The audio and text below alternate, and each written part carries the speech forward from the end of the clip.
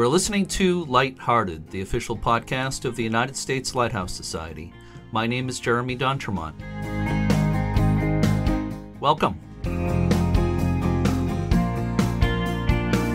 My co-host today is Cindy Johnson, Chapter Leadership Committee member of Friends of Portsmouth Harbor Lighthouses. Hi, Cindy. Hello, Jeremy. How are you doing, Cindy, during this kind of unusual holiday season?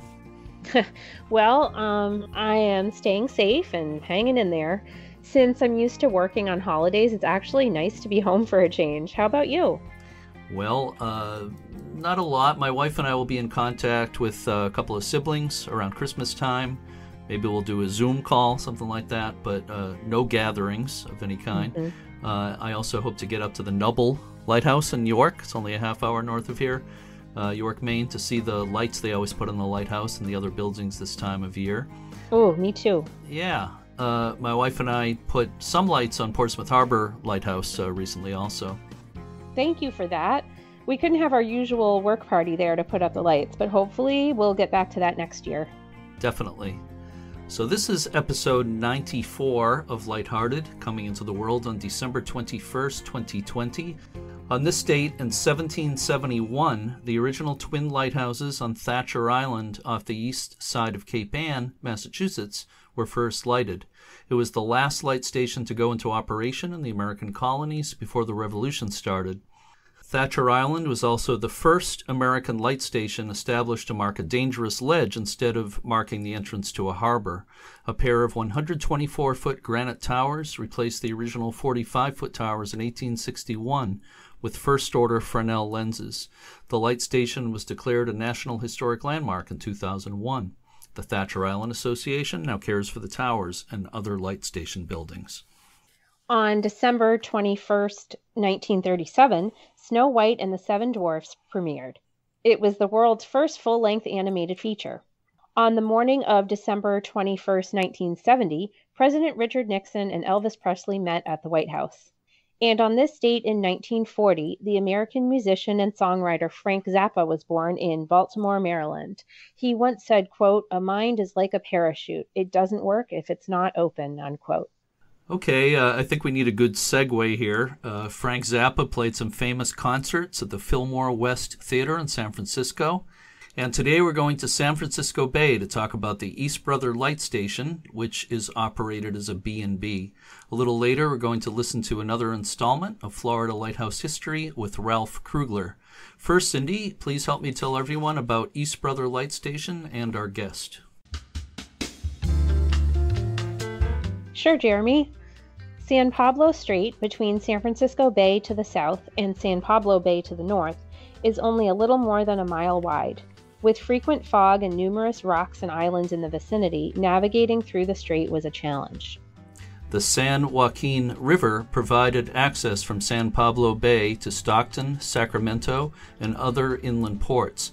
As commerce grew, aids to navigation around San Pablo Strait became a necessity. In March 1871, Congress appropriated funds for a lighthouse on the east side of San Pablo Strait. It was decided that East Brother Island, about 1,000 feet offshore on the east side of the strait, would be a good location. A San Francisco contractor began building the lighthouse in early 1873. The style chosen was the handsome stick-style design developed by architect Paul Pelz and used for several other West Coast lighthouses around the same time. A square wooden tower was attached to a 6-room keeper's dwelling. On March 1st, 1874, a fourth-order lens was put into operation for the first time. The station was assigned a principal keeper and 2 assistants. John Stenmark, a native of Sweden, served 2 decades as principal keeper beginning in 1894. He and his wife Bretta had 2 daughters when they arrived, and 2 more daughters were born in their years on the island. The Stenmarks maintained a vegetable garden and raised chickens, rabbits, goats, and pigs on the island. Their children were taught by a teacher on the island at first, but were later rowed across to Richmond for school. Near 3 a.m. on March 4th, 1940, Keeper Willard Miller was filling a container with gasoline from a drum in the boathouse to be used in a generator. Miller inadvertently knocked over a kerosene lamp and fire quickly spread across the floor. The fire was soon out of control, causing several drums of gasoline to explode. As the keepers battled the flames, a Coast Guard boat raced to the scene from San Francisco. It took 2 hours to put out the flames, and the boathouse, 4 boats, the wharf, and a tramway were a complete loss. The light station was automated and destaffed in the summer of 1969. The building deteriorated for a decade until the Coast Guard granted a license for restoration to a new nonprofit organization, East Brother Light Station Incorporated. The lighthouse was lovingly restored with the help of much volunteer labor, and by late 1980, the doors were opened for overnight guests. There are 5 guest rooms at the station, 4 in the former keeper's dwelling, and 1 in the fog signal building. This year, the COVID-19 pandemic forced the bed and breakfast operation to close down at the end of June. The resident caretakers left, and a longtime board member, Desiree Heveroh, moved in as the resident keeper. Desiree has worked as a dental assistant and as a personal assistant, and as a volunteer for an emergency service department. She's also a former board member of the Richmond Museum Association. I recently had the chance to speak with Desiree Heveroh. Let's listen to that conversation now.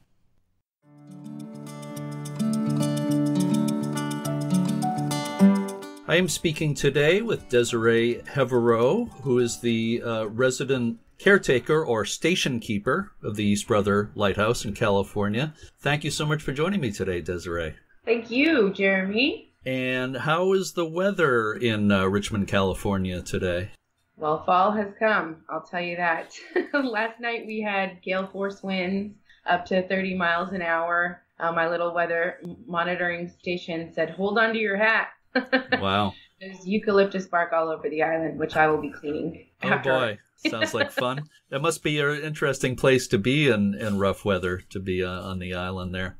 It's been so interesting because, I expected our gorgeous, usual California sun all summer, but we had all the fires. Right. And, we're right smack in the middle of, all the directions of wind. So we were like smothered by the smoke. Oh, wow. Yeah. Wow. Were there days when you couldn't even go outside because of that? Couldn't have the windows open. I had to have an air purifier going at all times. Wow. It was pretty bad. Wow. But that's over with, I hope. You still getting some smoke lately? Not right now, luckily. Yeah. Well, let's hope, obviously, we all hope for the best with all that. It's been a pretty terrible situation, so I'm glad you're getting a reprieve from that currently. So let's talk a little bit about your involvement before we talk about the island and the light station and those types of things. You are a volunteer and board member for East Brother Light Station. You have been for a number of years. I'm not sure how long you have been, but I think it's at least 7 or 8 years, something like that, right? And Correct. Maybe you could tell us a little bit about how you got involved. It's the strangest thing. I was driving home from San Rafael with my daughter. As you know, we're right off. You can see us from the Richmond-San Rafael Bridge. And I saw this Victorian floating on an island. And I can't quite describe the feeling, but it was there. It took maybe about 8 years after that for me to really fully get involved. I started as a wiki. That's what we call our volunteers. It's kind of a throwback to the days of, lighting the wick. Wikis come out the second Saturday of every month, rain or shine, to help keep the old girl in good shape. And I did that for about 3 or 4 years. And the board was looking for someone to help with marketing and that sort of thing, social media. So I said, well, I'll take that on too, but I'd like to have a little bit more say-so. And I'd like to join the board. The board enthusiastically welcomed me, and it has been that way ever since. So, Desiree, what do you think is special about East Brother Island and the lighthouse? That might be hard to answer in a few words, but what would you say to that? There is no place like it. First, that makes it unique, which makes it special. I don't know how to explain this without sounding kind of kooky, but there's a snow globe quality to it, I like to say.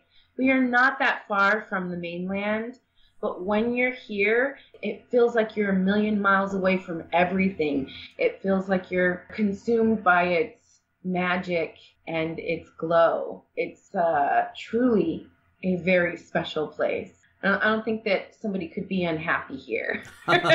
Oh, having been there 5 years ago, I think that's a perfect description. That's beautifully said, what you just said. And the snow globe quality, I love that. Have there been any East Brother Island snow globes manufactured? If not, there should be.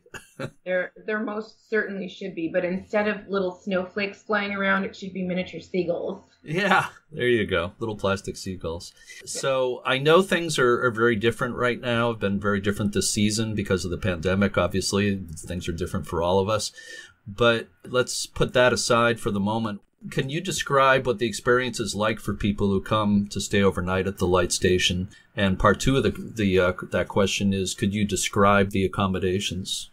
Absolutely. The experience and the price tag, which in my opinion is far too low, but we want to make it accessible for everyone, gives people maybe the wrong impression sometimes. We've had people hire a limo service to drive them out, show up in fancy heels and that sort of thing. It's special like that, but it's not.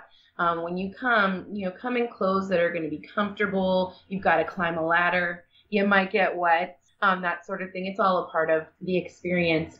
The microclimates and the winds could vary. The animals can vary. So your experience truly is one of a kind. When you arrive by boat, we provide the transportation for. When you arrive to the island by boat, you are greeted with champagne and appetizers. You're given a quick tour of the main house, the light tower. You get settled into your room, and then it's dinner time, where we offer a 4-course gourmet meal, and dessert is included in that, of course, too. You're free to walk around the island. We've got a horseshoe pit. We've got a game room, a parlor, that sort of thing. In the morning, there's the full breakfast and the demonstration of the fog signal building with our historic machinery that still works, things that were built to last. And then you come back to the mainland begrudgingly. And the accommodations are in the main Victorian. We have 4 rooms: the Marin room, the San Francisco room, West Brother room, and the Two Sisters room. And then in the fog signal building, we have Walter's quarters, which is a little bit more private, a little rustic. However, we have taken the opportunity during this free time that we have to do some renovations. Walter's quarters has been completely renovated. So that'll be a nice treat for the guests when they're able to come back. Well, as I mentioned earlier, I was there in 2015. I didn't get to stay overnight, but I got a really nice tour of the place from the innkeepers who were there at that time. And it's so beautiful. I hope maybe someday I can stay overnight there. You just referenced the food, the gourmet meals, and the full breakfast and everything. Could you get a little more specific about what kind of food people get when they stay there? And maybe you could say something about what some of your favorites are. Certainly.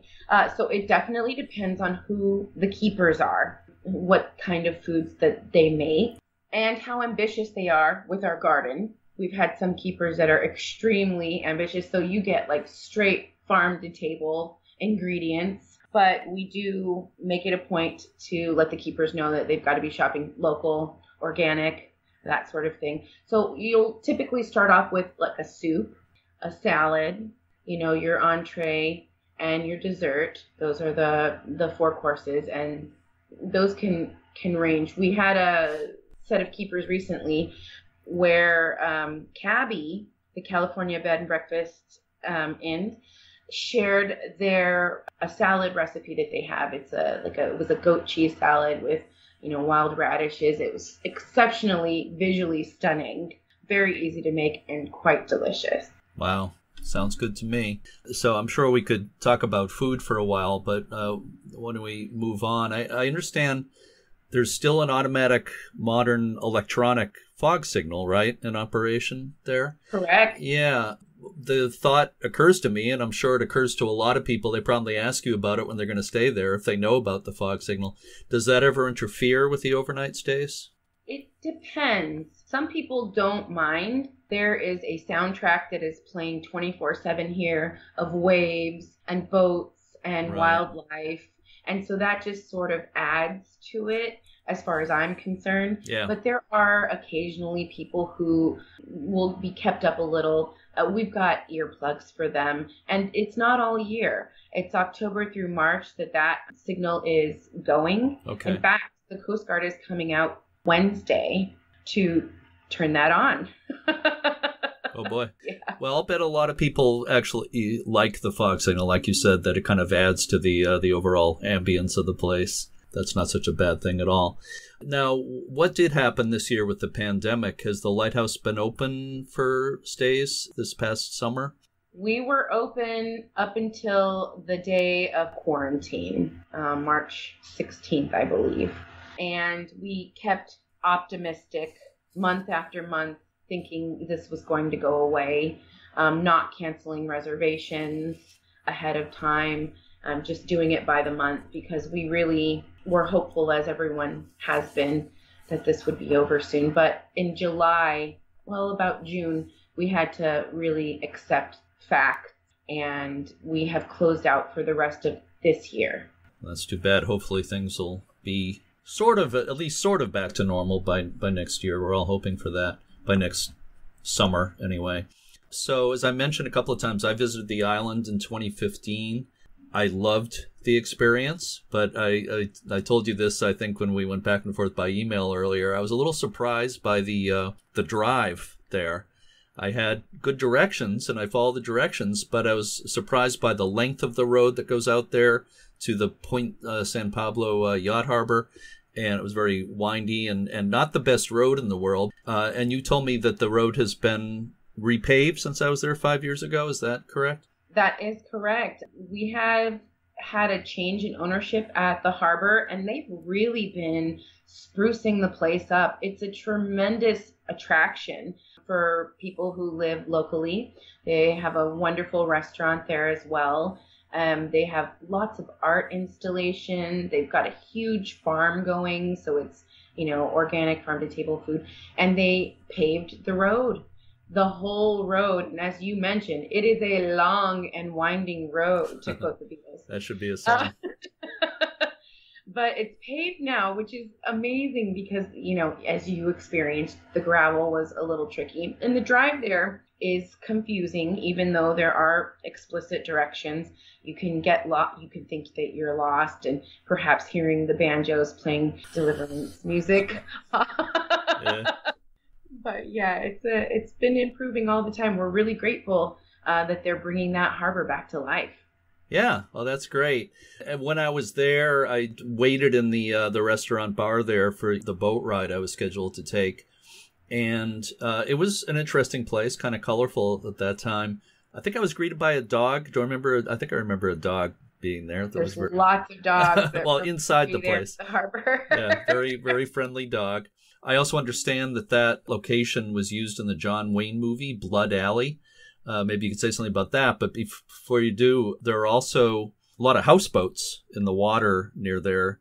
I don't know if that's changed, but let's talk about one thing at a time here. Would you like to comment on the movie that was made there, Blood Alley? Is that something that people ask about?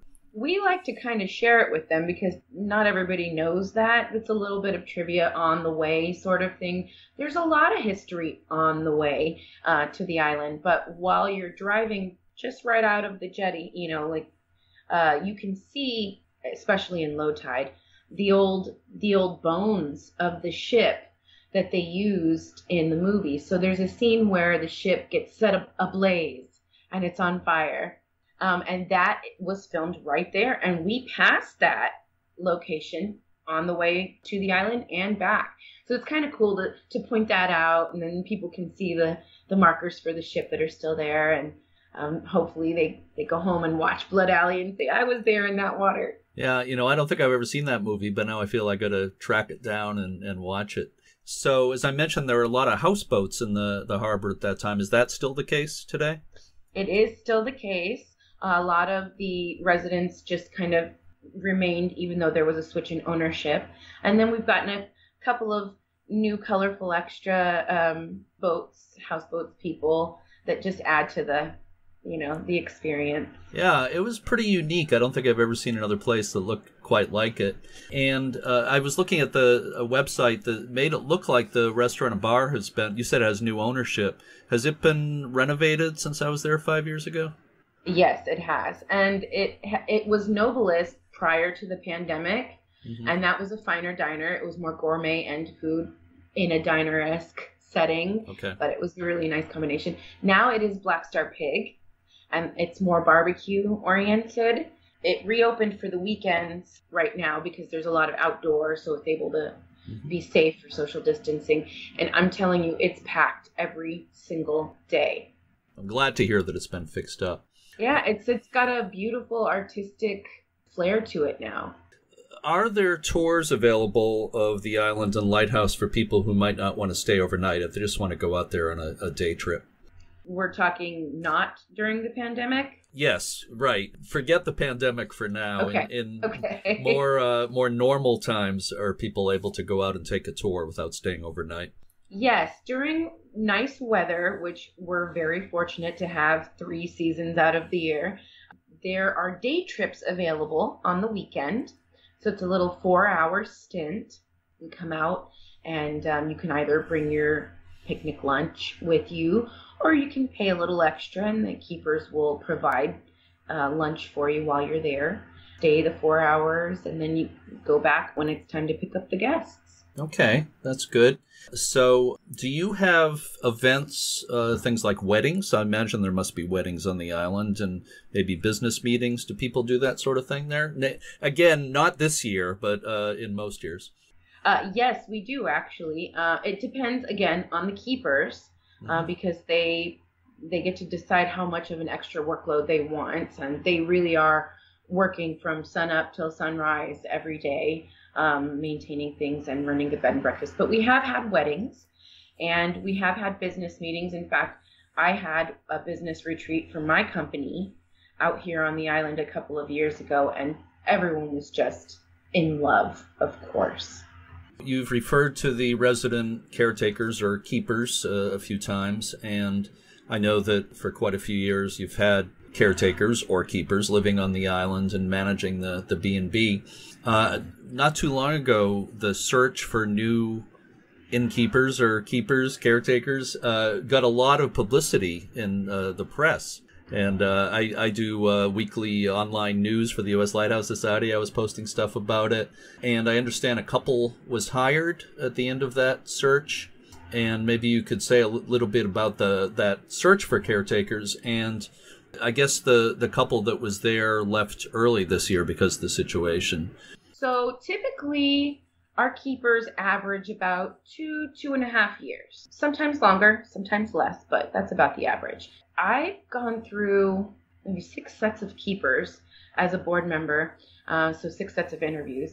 And once we've weeded out all the applicants, because the qualifications are very strict, once we've weeded those out, typically we've got about 6 to 8 qualified candidates that we can really interview in earnest. However, as you mentioned, the search for the keepers went viral. It brought a lot of attention to the island, which was wonderful as far as, getting the bookings up and getting the interest up. That was the reward of it going viral.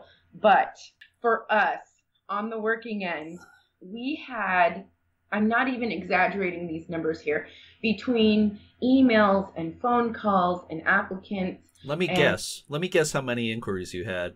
I'll bet it was over 1,000.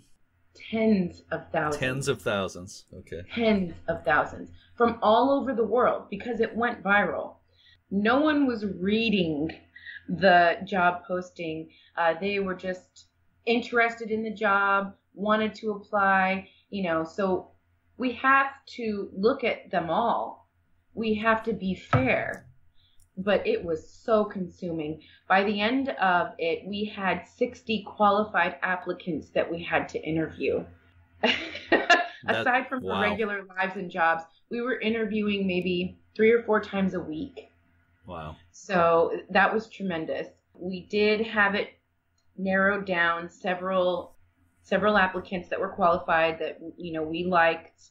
And then it came down to Tyler and Tiffany being hired. They were in Napa at the time, so not having to completely relocate. The keepers before them were in New Zealand, so they had to completely relocate. And Tiffany and Tyler hit the ground running, but of course everything came to a crashing halt this year, and they moved back to the East Coast where they're from to start whatever their next adventure is.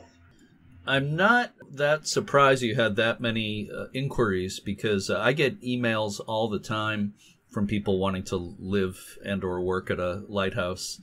And it's not that many that offer those kinds of opportunities. So the fact that your search got such wide publicity, I'm not surprised that it brought so much attention. So Tiffany and Tyler must have been disappointed, though, that the season ended so early this year. We were all disappointed. I don't think any of us were ready for anything like this. No, none of us were. Let's talk about volunteers in general. Besides the keepers that you hire to run the place, do you also have volunteers? Yes. As I mentioned, we have a volunteer program, the Wikis, right. And they come every month, second Saturday. Mm-hmm. We also will have big projects, capital improvements that need to happen. Those aren't so much volunteers, that gets paid for, but we do have people that have to come out and do stuff. Next month, we are replacing the copper roof on the tower, and there's one person essentially in the United States that does that sort of historic copper roof installation anymore. So that's going to be a fun project. Yeah. And we have Visit Richmond to thank for donating the funds to that improvement. Wow. Well, that's great. Are you actively, again, the little footnote to this, or asterisk, I should say, this year is different, but in a normal year, are you usually looking for more volunteers to help out? And part two, how can people find out about that if they're interested? We are always looking for volunteers. We've got our main steadies who have been consistent year after year, but we need new blood in there sometimes, and not everyone can give up an entire Saturday to work, and so we're always looking for volunteers. We have jobs for all skill levels, and we have on our website, www.ebls.org, if you're interested in signing up to become a volunteer. What that does is it places you on a list. You receive the Evite every month. You come that month if you can. You don't if you can't. There will be Wiki Days every month, no matter what. So I'm on your email list. Being in Portsmouth, New Hampshire, I can't exactly volunteer for you very easily. I would love to, but it's fun keeping up on the news, what's going on there. So I enjoy being on the list. I have one more question for you for bonus points. So get your thinking cap on. Okay. What is your personal favorite thing about your work with East Brother Light Station? Before the pandemic, it was the opportunity to put my love into this building, this island, reaching masses even via social media, informing people and bringing other people to the island so that they could experience the magic. But since I've been living here, I'm going to get all emotional. I'm sorry. That's okay. It's understandable. I've found that it gives me an incredible, overwhelming sense of gratitude and appreciation that I'm here. I have this opportunity. We opened the bed and breakfast in 1980, and it's always been sort of a place where you're going to work if you're going to live here. You're going to be the keeper. You got the guests to take care of. I'm the first person in decades to just be here, keeping it, taking care of it, watching it, living here, enjoying it, talking to the seagulls and the birds I'm so grateful. Every day. That's my favorite thing right now. Yeah, I completely understand, and your love for it is just so obvious. Are you there by yourself much or most of the time right now? Most of the time I'm here alone, but we do have a captain, Captain Jared Ward. He comes to do all the guy stuff, all the machinery stuff, and I get on swimmingly with him. So that's been wonderful too. It's quite a unique experience for the both of us. Desiree Heveroh, I want to thank you so much. It's been a pleasure meeting you via Skype today. And as I said a couple of times today, I had such a good time when I visited there 5 years ago. And I really do hope to get back, and I hope I can stay overnight the next time. Maybe I can be with my wife the next time I get out there. It is a special place. This snow globe of a lighthouse. It's very special, and it was truly a pleasure, as I said. And I wish you all the luck in the world as far as, I wish all of us luck with the pandemic, and I hope things get back to normal in the not too distant future for you. But in the meantime, keep enjoying the place. And thank you so much, Desiree. I expect to see you out here. You'd better come out here and enjoy yourself. And yeah, I mean, unselfishly, I do hope the pandemic's over soon, but selfishly, maybe not so soon. Well, you are a lighthouse keeper in a true sense in many ways, a 21st century lighthouse keeper. Thank you again, Desiree. Thanks, Jeremy.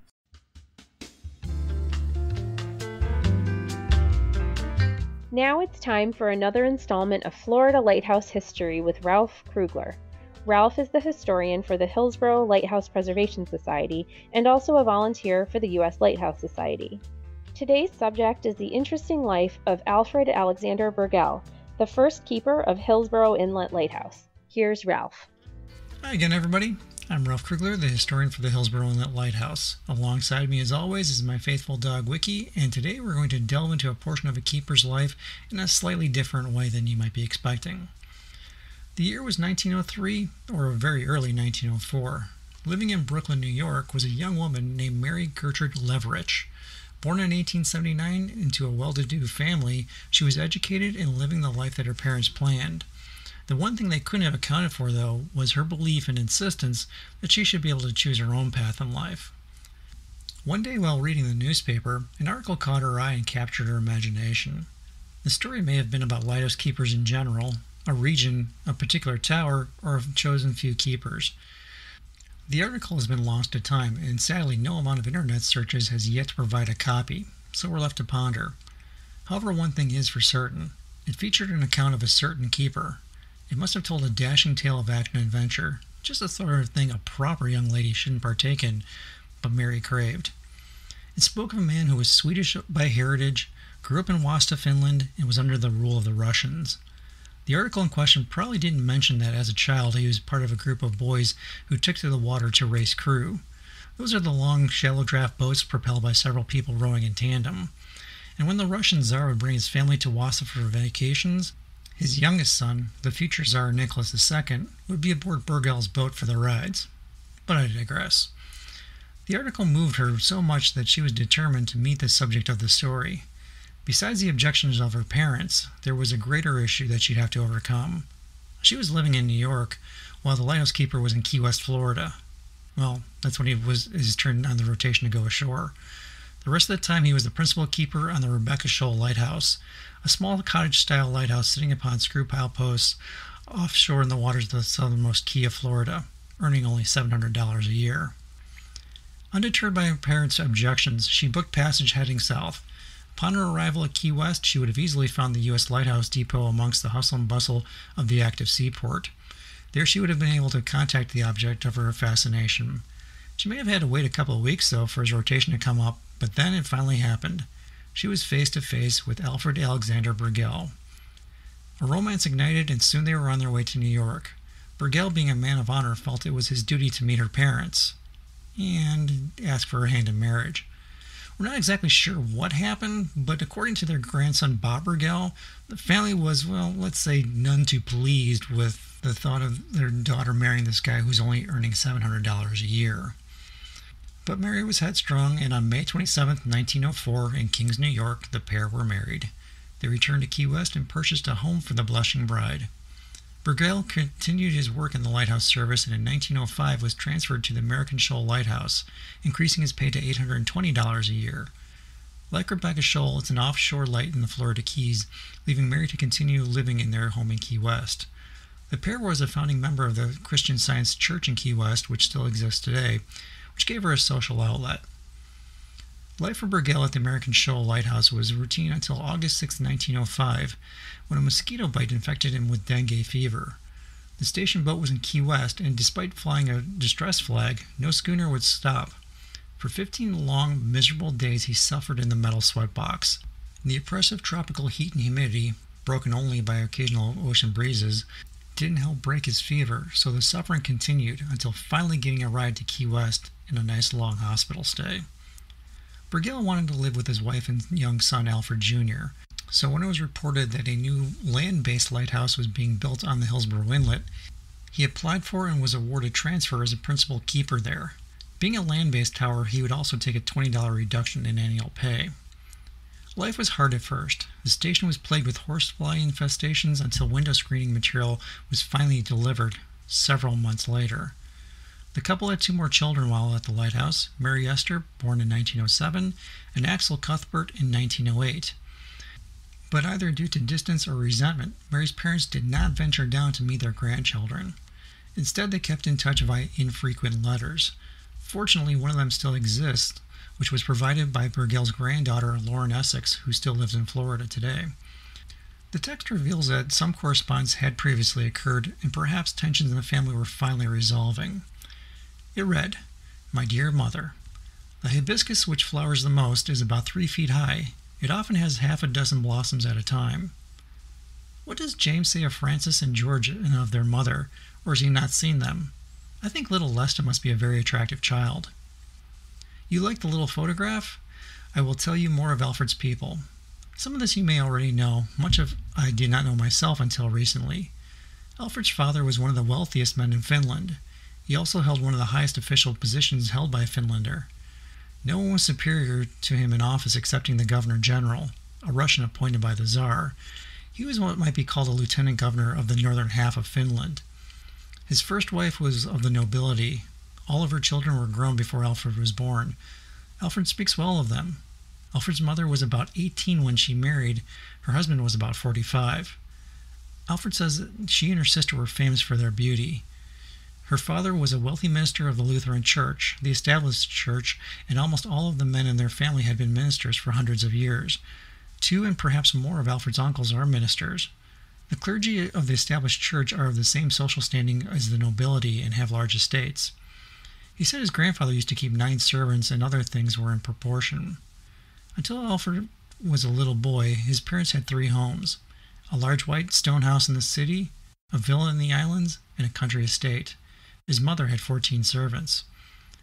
When he was a child, his father was financially ruined and before long died. Then his mother did most nobly in supporting the large family. Hannah, the eldest, was married. Henry was sent to relatives in St. Petersburg and grew up among the nobility at the capital with relatives. They called him the Little Prince. Hilma stayed at home, helped her mother, and never married. Hugo graduated from university and was offered a chair in advanced mathematics, preferred not to teach, and was given the position of state geologist for Finland. Ada, the youngest, married, had only 1 child, who died at birth. Alfred had for godfathers 2 intimate friends of his father's, one worth 30 millions, the other a count. I think both are dead. A picture of the son of the count was in the Review of Reviews, also a number of other Finlanders, all of whom Alfred knew, some of which he had gone to kindergarten with. When Alfred was still a boy, he was eager to be self-supporting to help his mother. Daring and loving adventure, it was quite natural that he should wish to go to sea, when in proportion to the population, more seamen go from Finland than any other country. Hannah's husband, because of ill health, had purchased a vessel and went around the world trading, so Alfred's mother consented to his going along with them. They kept him in the cabin with them and treated him as a cabin passenger. But Alfred was so eager to be independent that he took all his belongings and went and slept in the hold with the sailors. So his brother-in-law, anxious to make him tired of sea life, was very severe with him and made him work like a man. But Alfred would not give in, so when he returned, his mother decided if he would follow the sea, he must be educated as fully as possible for his work and sent him to the navigational school, graduates of which are received as officers in the Russian Navy. Alfred graduated and was given his rank. He left the Navy because of the incident of which he told you. At a large dance, a Russian officer insulted the lady with whom Alfred was dancing. Alfred, with his sword, tore off the officer's insignias of rank and defaced the Russian eagle. The officer, one of high rank, was degraded to the ranks for permitting the Russian eagle to be defaced, and Alfred was in danger of arrest. His uncle, the senator, a life office in Finland, sent him a passport and advised him to leave the country that night, which he did. The college students of Finland, like those of other countries, are wild and full of serious pranks, especially aggressive in their attitude towards the Russian officers, particularly when they feel offense has been offered. They consider this mere patriotism. Alfred accepted a position as a first officer on a merchant vessel. He passed captain's examinations, but being only 19 could not hold position until he was of age. Afterwards, as you know, he became a captain of a vessel, which he was part owner, and traded, going around the world 4 times. Then his illness in Australia occurred. At first, he paid $25 a week for a private room in a hospital, and being considered incurable for 3 years, his funds were finally exhausted. When he grew better, he went to his uncle in San Francisco, who also spent several $1,000s, sending him to health resorts for a year or more. When he recovered, Alfred became a wheat buyer, doing well financially but not able to conduct business with the principal, who was dishonest. So he came to the seacoast intending to set sail for Finland. A friend suggested he enter the Lighthouse service, which he did. Thinking it a good opportunity to save money, having a little occasion to spend, because he did not wish to return home empty-handed.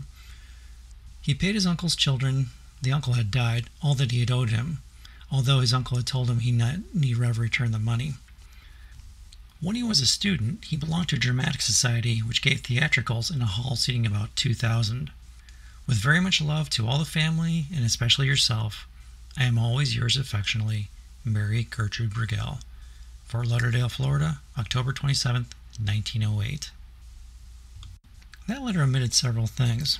First of all, Berghell's mother did not want him to go to sea ever, and it was a plot between her and her daughter and son-in-law to make Berghell's life miserable on the trip to New York.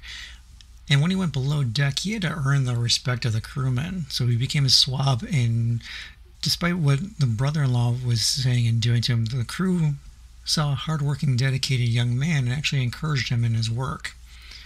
Also, the night of the dance hall incident, that came on the night of his graduation from the academy. Had he stayed, his life would have been forever one of hardship and pain, toiling away in a Siberian prison, and there he would have stayed until he eventually died. Next comes the illness where he was recovering in Australia. The illness actually left him partially deaf and unable to properly captain a ship, which is why he gave up the profession. Next came his journey to San Francisco. During the trip, a fire broke out in the hold, but the crew, hating their captain so much, refused his orders. But Berghell took charge, and soon the flames were quickly extinguished. For his efforts, a fellow passenger gave him his gold watch as a means of thanks. This is a watch he would wear for the rest of his life. His lighthouse career would come to an end at Hillsboro in 1911 due to a lack of support from his supervisor, several worthless assistants, and a possible plot to assassinate him. That's a story for another day. When his honor was impugned in the lighthouse service, he simply resigned. Berghell had an interesting life after attending the Wicks and passed away in California on February 20th, 1939. He was later joined by Mary on June 9th, 1951. Well, that's it for today. Hope you enjoyed it. So on behalf of Wiki, this is Ralph Krugler saying thanks, and we'll see you next time. Later.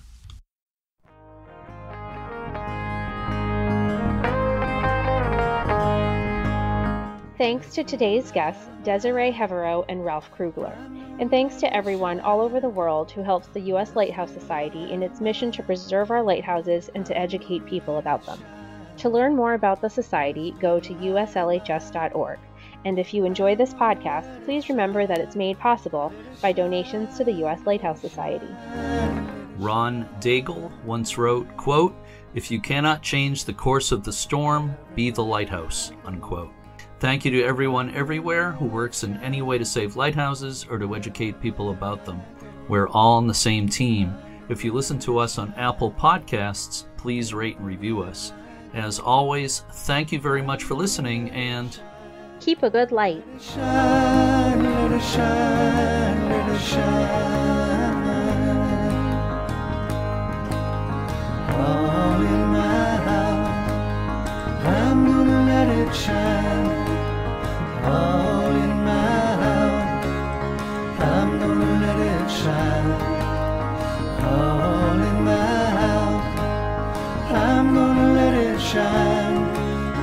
shine, let it shine.